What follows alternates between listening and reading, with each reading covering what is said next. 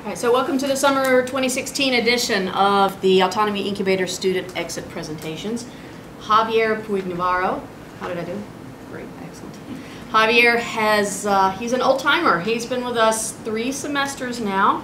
In fact, was with us our very first summer when we had just stood up as a team and when we were in our old location. So we've been very fortunate to have Javier come back with us every year since then. Javier is a PhD candidate at the University of Illinois Urbana-Champaign, and just want to talk to you today about time-coordinated generation and validation. So please welcome Javier. Hi everyone, thank you for coming. So this is the outline of my talk. First, I'll give a brief introduction about what I do with time coordination and validation of trajectories. And then I will get a little bit more into the detail of time coordination and the proximity queries that we use to make sure that the trajectories are safe to fly. And then I'll briefly go over the Holy Grail mission and how everything interacts and what was our part into the grand scheme of the Holy Grail mission. And then I'll conclude with future work and conclusions. So moving on to the introduction, this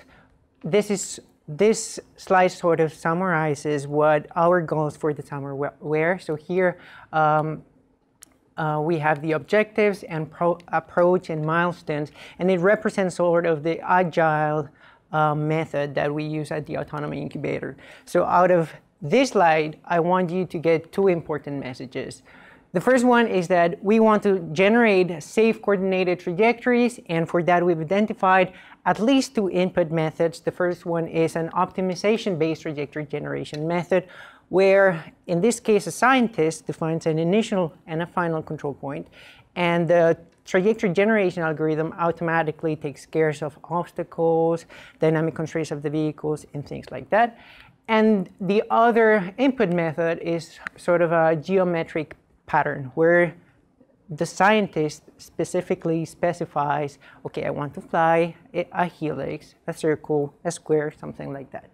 So one of the things that I would like to highlight is we need those trajectories to be safe, and for that we need them to be flyable, and by that I mean they cannot violate the dynamic constraints of the vehicles, and we need them to be feasible, and by that I mean they have to be deconflicted, either in space or time. So that's the first message, generate coordinated trajectories. And the second message is once you move on to multiple vehicles, you need a robust control law to make sure they all coordinate and achieve consensus on how to execute the mission. So one of the applications of the research that we're doing is the ab initio for the NAS, where we are trying to design control architectures that can handle some of the problems that the national airspace is currently having. It's reaching its capability limits, so we would like to increase the density, we would like to improve the optimality of the trajectories that are being flown, and we also have a big problem with the diversity of the aircraft, especially with UAVs and small drones coming into the NAS. So another missions that can benefit from the technologies that we are developing are atmospheric science missions, where the scientists will be able to abstract themselves from these low-level drone operations and focus on the mission. And we estimate that the technologies we're developing will improve accessibility and maneuverability to places that were not accessible before. The use of small drones will reduce the cost of the missions, and some of the technologies that you've heard from Jeremy and Lauren will make it possible for non-UAS pilots experts or non-expert UAS pilots to fly these kinds of missions. So one of the things that Lauren has touched on is Bezier curves. we are using Bezier curves for several reasons, but one of the reasons is that they're very, very intuitive to use, and we can use the VR set to modify those trajectories using the control points. And basically, a Bezier curve is nothing else but a polynomial expressed in a sort of a different base that you can see here. So that base consists of the control points and Bernstein's coefficients, which depend on dimensionless parameters zeta that goes from 0 to 1. And with that, you can define the trajectory. Some other interesting properties that we are trying to exploit from Bezier curves are that they're contained in the convex hull of the control point. So here you can see the different control points and how the curve is contained in this convex hull. This is very important in some of the algorithms that I will show you later in the presentation. And as I've mentioned, they're very intuitive to modify. So if you drag one control point in a certain direction, the trajectory goes along with it. And in addition, we can impose some sort of intelligent structure to the Bezier curves, so we can get some numerical advantages, such as, like Lauren has mentioned before, we use Pythagorean autographs because we have a closed form solution of the arc length, so we don't need to integrate over the whole curve to compute it. So that's kind of the introduction of what we've done. And I'm going to talk a little bit more about time-critical coordination. So when you have multiple vehicles that you want, and you want to perform a mission with them, you need some sort of communication. So you need a communication network that Jeremy has talked about.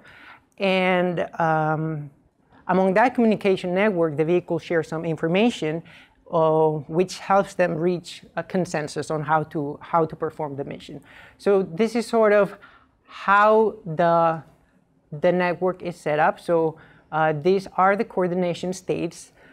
Basically, it's a number with units of time. You can take it as a virtual time.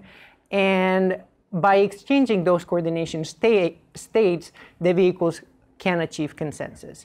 So we model the network as a graph, a time-varying graph, where the vertices are the different vehicles, and the edges of the graph are the communication links among them. So I've presented the trajectories, and now I won't go over in detail about this point, but there exists a map that transfers these coordination states to the actual position of the drone. So that is called the time law, or that we call it the time law, but since it's sort of out of scope of this presentation. So the control objective, now we know more or less how the system is modeled, and the control objective is to design a distributed control law that guarantees that the vehicles achieve consensus with some sort of transient response guarantee. So we want to make sure that the algorithms converge to the desired behavior with a guaranteed convergence rate. So again, this is the control objective. And basically, the physical meaning behind this expression is if the coordination states of two vehicles are the same, then they maintain the desired relative position. If the time derivative of the coordination state is equal to 1, then the vehicle's traveling at the desired speed. And here we have the coordination state of one vehicle and the coordination state of a reference agent. So this reference agent was defined to impose absolute temporal constraints. And by that I mean, if you want to get to your destination at 5 p.m., that's an absolute temporal constraint. So if this is satisfied, then the vehicle satisfy the end time constraints. So as you can see, I let some margin of error in the relative position, and I let some margin of error in the end time constraints. And these delta are called, in this case, the width of the coordination window, and in this case, the width of the arrival window. So this is the structure, the architecture of this distributed system. First, we have a reference agent that runs independently of any other agents in the system. So you can see it as the clock. This reference agent determines how fast the mission is being performed. And it can be virtual, or it can be a real agent. So it can run on the processor, on the processors of other agents, or it can be a real agent. Then we have the leaders, and as you can see, the leaders listen to the reference agent, but they also listen to the followers. And the leaders know the rate of the mission, because the reference agent is telling them, and they receive information from everyone. And then we have the followers, which do not have knowledge of the mission, but over time, they learn it from the leaders. So this summer, I was talking to Anna and Danette, and also my advisor back at Illinois, and we realized that the paradigm of time coordination that we had been dealing with was very limited. So before, we only had stringent coordination, and by stringent coordination, I mean if the vehicles need to satisfy a desired relative position, then you don't leave any margin of error. They absolutely need to satisfy that relative position. And we've included this new weak coordination where it's okay to deviate a little bit from the desired relative position of the vehicles, which is sort of a more realistic assumption. This is how the national airspace works. You allow the vehicles to move around a desired position. So for stringent coordination, the width of the coordination window is 0, basically. You don't allow any mistakes. And here it's something greater than 0, and you can define it. It can be 2 minutes, it can be 1 minute. And then here we have the types of end time constraints. So if you want to get to your destination simultaneously, multiple vehicles need to get there simultaneously, but you don't care when you get there. You have relative temporal constraints. If you need to get to your final destination at a specific moment, let's say 5 p.m., then you have strict absolute temporal constraints. And then if you need to get to your final destination within a window of arrival, say 5 p.m. plus minus 2 minutes, then you use loose absolute temporal constraints. So as I've said, this whole block is a completely new development from this summer. And these two green, the green blocks were already developed. We've been working on this block this summer, and the proof of the stability is almost complete.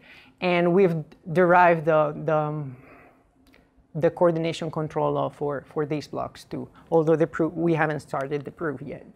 So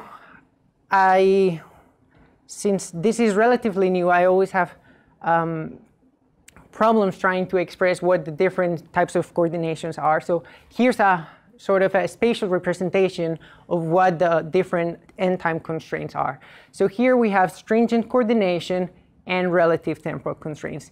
And we have a leader and a follower. As I've said before, we need the reference agent to impose absolute temporal constraints. Since we are using relative temporal constraints, the reference agent doesn't appear. So as you can see here, the leader and the follower arrive at their final destination at some moment, but simultaneously. If you allow weak coordination, then you let the vehicles to have some error. So they can be slightly discoordinated, but not too much. So there's a bound on how discoordinated they can be. So an example of this is a cooperative road search. For instance, imagine you have two vehicles. One of them has a high-resolution camera that is taking pictures of the road for surveillance, for instance, and the other one has a lower resolution camera that is using some sort of visual odometry for GPS-denied environments. And they need to overlay. You don't really care when they finish the mission as long as they're going together, right? So this is relative temporal constraints. Now for strict absolute temporal constraints, notice that now we have a reference agent. As before, we have stringent coordination here. So strict coordination in strict absolute temporal constraints, you leave no margin of error to any of the any of the vehicles in the system. So everyone arrives at the desired moment. So 5 p.m., for instance. However, for weak coordination, you can see that the error between leader and follower, leader and reference agent is 0, but the error between the leader and the follower is upper bounded by some value. So an example of time-critical coordination with strict absolute temporal constraints is the calibration and validation of satellite instruments. So this is a NASA mission, it's the Ice Bridge mission, and in this case they were flying a satellite and an airplane right below it. And they had to do this because the satellite was measuring the thickness of the ice cap, and as you know, the ice cap moves, so they needed the aircraft to fly right below the satellite, so they were getting accurate data. Then they compared the data of the satellite and the aircraft and calibrated the instruments in the satellite. So in this case, the reference agent is a physical system. It's the satellite, right? It runs independently, it's in its orbit, so it cannot coordinate with the other vehicles, and all the vehicles have to sort of follow its lead. And this is sort of the depiction of the track of the aircraft and the satellite, and all the times. This was flown manually, but with this algorithm we could do it autonomously. And finally, we have loose absolute temporal constraints, which is sort of the more flexible option. So for stringent coordination, you can see that the leader and the follower arrive at the same time, but they can arrive with a banded error with respect to the reference agent. And if you have loose absolute temporal constraints and weak coordination, then you allow some error between the reference agent and the leader, and some error between the leaders and the rest of the agents. So a good example of this is the national airspace. If you want to do an out-landing scenario, what you typically have is a landing strip and an assigned slot, and you should land within that slot. So this is a simulation that we run, and here you have 5 UAVs that are tasked to land at a runway that is aligned with this glide slope, and they should be separated by 30 minutes. And they have a margin of error, 30 seconds, sorry, and they have a margin of error of 5 seconds of something like that. These were very small UVs, so we could do that. And here you can see sort of how the vehicles are communicating, and you can see how they've coordinated and they reach the end of the glide slope in a coordinated manner. So this is the coordination control law that we derived this summer. Here I've kept the same color codes as before. So blue refers to the leaders and orange refers to the followers. And I've added these 2 terms with respect to other control laws that we had previously. And basically what this term does is it defines the type of end time constraints that we have. And this term defines the type of coordination that we want. So what is really nice about this control law is that we've been able to capture the whole spectrum of the coordination into a single law. So moving on to proximity queries, we now know how to make the vehicles coordinate, but how do we make the trajectory safe? And we do that checking distances between trajectories of multiple vehicles, distances between trajectories and obstacles. And we've been using a GJK-based algorithm to two entities in our flight area collide, to check if the two entities are farther away than a specific distance. So this is what the tolerance verification algorithm does. It checks if two entities are farther away than a specific distance. Then we have a distance computation algorithm. And finally, we have a penetration distance algorithm. And the function of the penetration distance algorithm is, imagine you generate a trajectory and it goes through an obstacle. It tells you how to move that trajectory, how to pull the control points of that trajectory so it goes outside the obstacle. And for distance and penetration distance, we can either compute only the distance or the distance and the closest control point on the closest points. So just as a highlight, all these three algorithms need an input that comes from the collision checker. So you should not run the distance algorithm if the two entities collide. And you should not run the penetration distance algorithm if the two entities do not collide. So first comes the collision check, and then you run the distance and the penetration distance. And this may seem like you're doing more job that you would need to, but you're actually not. The output of the collision algorithm gives a very, very good estimate on how to start iterating for the distance and the penetration distance. So it ends up being more efficient. So for each of these, on top of what I've explained, for each of these you need to compute distances between polytopes and polytopes, polytopes and Bezier curves, so between obstacles in the field and trajectories, and between trajectories and trajectories to make sure that the trajectories of multiple drones do not collide. So what we did this summer is highlighted in green.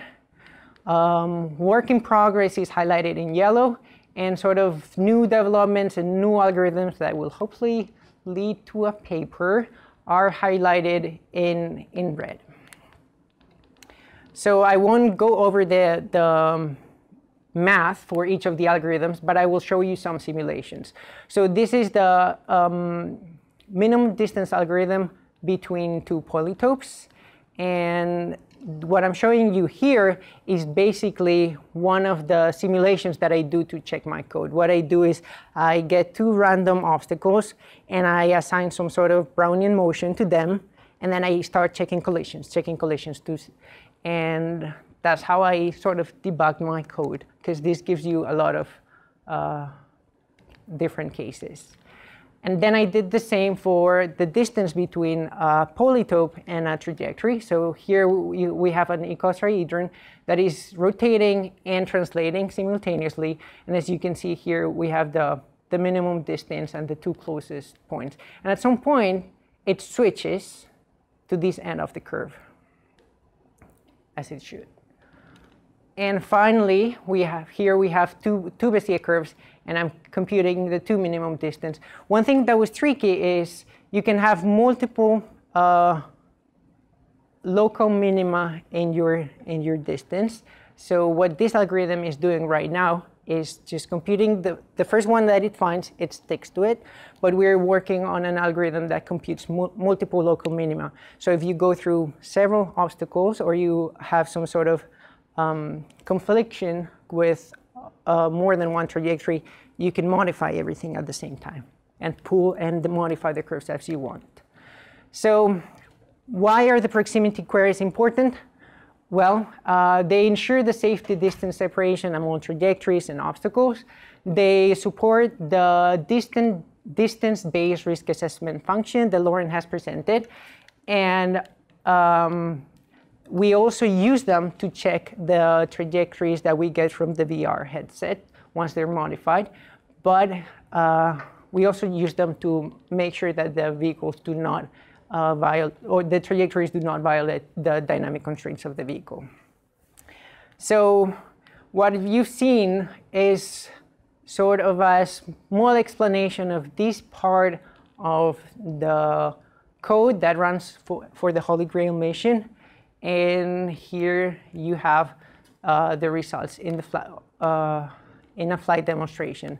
So here, what you see is Megan is introducing all the information to define the trajectories. In this case, it's a flight formation pattern. We get that information into our system thanks to Jeremy, whose interpreter lets us take all that information, and we define the trajectories. Once we have the trajectories, Lauren overlays the heat map, and then we check them with a VR headset. And once we have the leap motion working with a VR headset, then we check those working with, once we have the leap motion sensor working with the VR headset, we will be able to modify those trajectories. Those trajectories are sent back to the trajectory generation algorithm, which checks those trajectories and validates them. And then we get, once those trajectories are safe to fly, we can run the mission, as you can see here. So to conclude, we've defined new types of coordination that I was not even aware they existed before the summer. We've defined a generic coordination algorithm that encompasses all the coordination types that we, at least I could think of. So if you can think of a different coordination type, I'm more than welcome to hear. And we've expanded the proximity query algorithms for Bezier curves, developed tools to define C0, C1, and C2 piecewise Bezier curves. And for future work, we'll try to prove the stability of the new types of coordination. We'll continue expanding the proximity query algorithms, and we will try to implement this system sort in the ab initio project to analyze phase transition. And an interesting idea is, I've shown you these coordination windows. We can play with those to tell the vehicles, okay, you can deviate this much from your planned trajectory, depending on the density of traffic and things like that. So I have to thank everyone at the Autonomy Incubator. Once again, it has been a great summer. I really enjoy working with you. I have a fun time academically, professionally, and personally. So thanks to the NET, thanks to Anna for being great mentors. Thanks to the great Holy Grail team, Jeremy, Lauren, Megan, Erica, and Angelica, and also the people that help me get to places, like Steve and Ralph. So if you have any questions, I'm more than happy to answer. Okay, so the question is, can a single mission have multiple types of coordination with it? Yes. The answer is yes, because the distributed control law that you've seen inside there runs inside of each vehicle. And there's something I haven't explained, but there are some state-dependent link weights that define the type of coordination. So you can target a specific vehicle and say, you're going to coordinate in this manner, and you're not going. And yeah, absolutely, you can have. If it had the what do you mean by if it had the capability to do both? If you had a vehicle that was either able to do the straight coordination or the leap coordination, like in what scenario would it be beneficial to do the leap instead of the straight? So I can envision the same scenario running under stringent coordination and weak coordination. Is just a matter of how you want to constrain your vehicles. If you want to allow some margin of error, then you do weak coordination. If you don't want to allow any margin of error, then you do stringent coordination. Let me give you an example. The national airspace. Imagine there are only a few vehicles in the airspace and they're coordinating. Since there are only a few vehicles, you can allow for greater errors in your coordination, right? But as the airspace becomes denser and denser, you may want to narrow that coordination window, and it can reach a point where that coordination window is 0, and you're telling the vehicles, okay, stay strictly to the path that we have planned. Do not deviate from it. So I'll follow on to that question. So thinking closer to today than the ab initio NAS, some concepts that we're working on that are part of next gen, which is not now gen, next gen, and ab initio, out in the future. There's a concept called merging and spacing. So imagine you have N aircraft approaching an airport or terminal area. And they're coming from all these different directions, right? But eventually they're all going to get in the conga line, right? And they're all going to come in. Each aircraft is spacing off the aircraft in front of it. Not necessarily the leader, right? There is a leader, but everything is relative to the aircraft in front of you. One, would your algorithm handle something like this? And if so, would there be more than one leader? How do you think you would approach solving that? And then the second question is, how do you think the aircraft would behave if you gave them all a very strict spacing requirement, exactly, versus giving them a little margin where they can, you know, fly within a window of a time requirement? So, okay. There's two questions actually, but they're related. I'll start with the last one. How do the aircraft behave if you have different types of coordination, right? So one thing that is very interesting when you run these simulations is if you do not impose stringent coordination, the vehicle reaches consensus much faster. And that's because when you impose stringent coordination, you're asking for a higher control effort. You're asking them, follow this and only this. But when you have a weak coordination, you're letting the vehicles be a little bit lazier. Like if there's a wind gust, you don't need to fight all the wind gusts. You can delay yourself 2 minutes and that's all right. But what happens when there's a wind gust that strong that you get out of that coordination window? That's a very interesting question because you may have to recompute your trajectories. You may not guarantee that those trajectories are safe because they were initially planned for that coordination error. And the first question was... so building on your answer, yeah. I've got a bunch of these and they're all aligned. Would your algorithm solve this as a single leader with many followers, or could you have multiple leaders where it's relative, right? The aircraft in front of you is the leader and you're following, but you might be the leader for the aircraft behind you, or does it see that as one entity if you were planning that merging and spacing? So that's a very interesting question. From some of the work we've done before, we found that there's an optimal ratio of leaders and followers that gives you a maximum guaranteed rate of convergence. And by that I mean you can ensure that the system will converge to the desired behavior as fast as possible. So that defines the sort of the ratio of leaders and followers. And so you can have multiple leaders, and not only that, you can change leaders and followers according to what your interests are. That is something I have not done research into, but I've built a system general enough that allows you to do that. So the answer to the specific out-landing scenario, yes, the algorithm should be able to handle those scenarios where you have multiple vehicles that have to align and reach a glide slope.